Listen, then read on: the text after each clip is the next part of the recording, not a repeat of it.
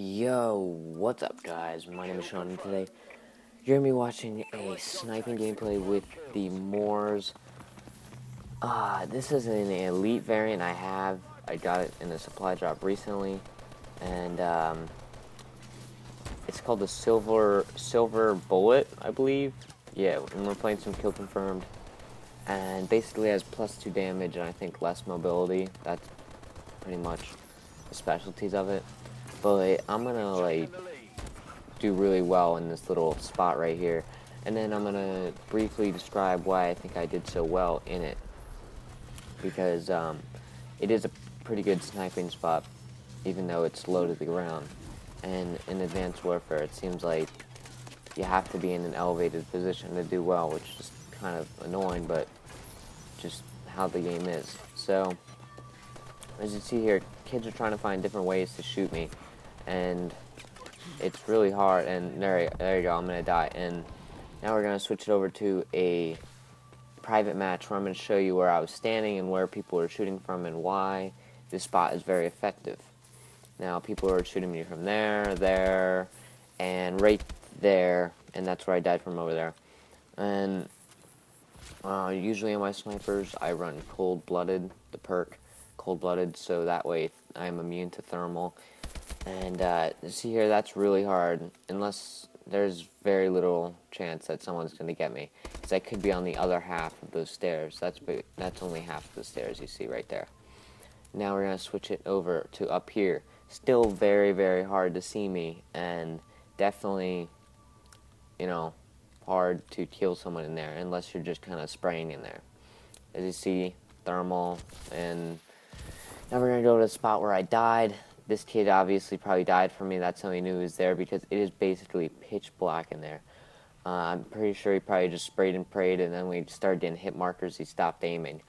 You know, that's what you got to do if someone's in there. Unless you have thermal and you can see him in there, you're not going to be able to see him. And this spot right here, once again, I don't think anyone killed me from here, but definitely pitch black when you look there.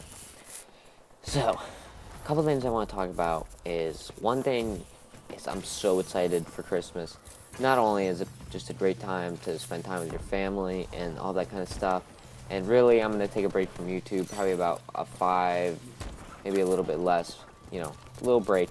I think everyone, even though the Christmas noobs are coming, you know, that's what people look forward to in Christmas sometimes during, you know, good players, they look for Christmas noobs, and I will be, you know, looking for them when I return from my, you know, break.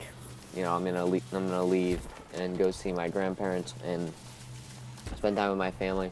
But even though the Christmas noobs are coming, I still do think it's important for everyone to at least give YouTube and gaming a 1-day break. Just try to give it 1-day break. I think it's really important to spend time with your family without, you know, your PS4, 3, Xbox, anything getting in the way. No, I'm kidding. But, you know, I think it's important to spend time with your family, and that's what you should do. You know, I'm going to produce, you know, I have off this week, obviously, from school, so I'm going to produce a, you know, good amount of videos before I leave. This will be uploaded on a Tuesday, which is actually when I usually upload, and I miss my Sunday upload, and I'm sorry for that. But what's going to happen is I'm going to post Tuesday, Wednesday, and let's see here, Wednesday is Christmas Eve, and Thursday is Christmas. So I'm going to post 2 videos Wednesday, and look at that kid pre-firing me, and he's dead. I'm going to post 2 videos Wednesday and 1 Thursday, and then I'm going to take a break, and then I probably want to upload till at least January. So, you know, look forward to videos, 2 videos on Wednesday, that sort of thing. Another thing I want to talk about in this video is the Advanced Warfare update. I know it's been a while. I think the update was 12/18/14, so it's about 5 days from now that I'm talking about it. But you guys gave me loads of support on the live commentary, and I'm definitely going to do another one of those. Maybe just do a live commentary, you know, maybe once a week. Would you guys like that? I don't know. Let me know. But I definitely you know, don't mind doing live comms if you guys like that. I personally just like to commentate, even though I'm not that good of a commentator. I personally just like to commentate over a subject. But we're getting way off track here. The update, basically, a lot of different things happened, and you know,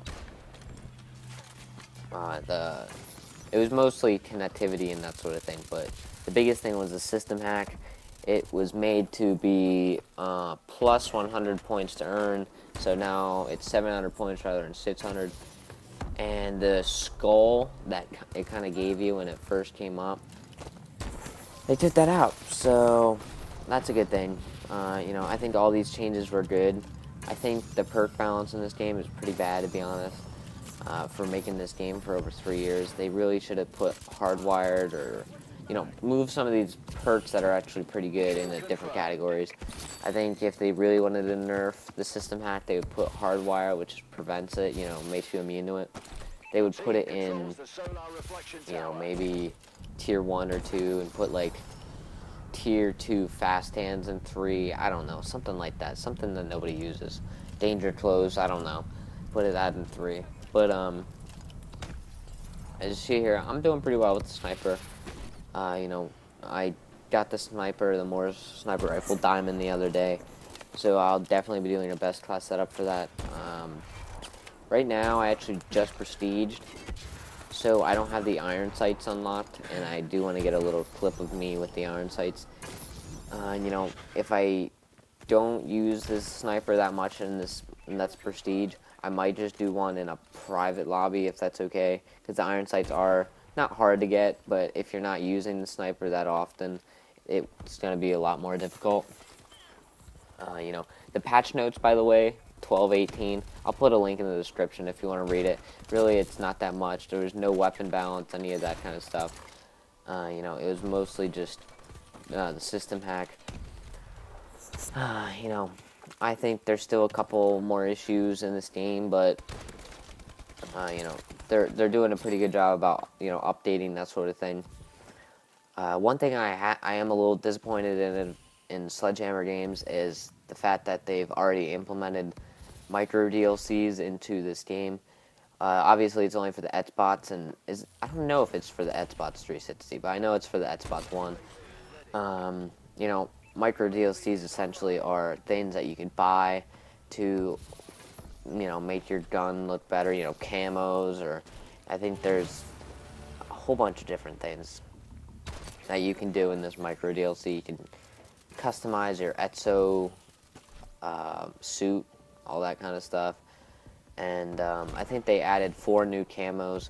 They are all very cool looking. I probably won't get them though, because I don't think we should support a company that basically brings micro DLCs within like the first 2 months of the game.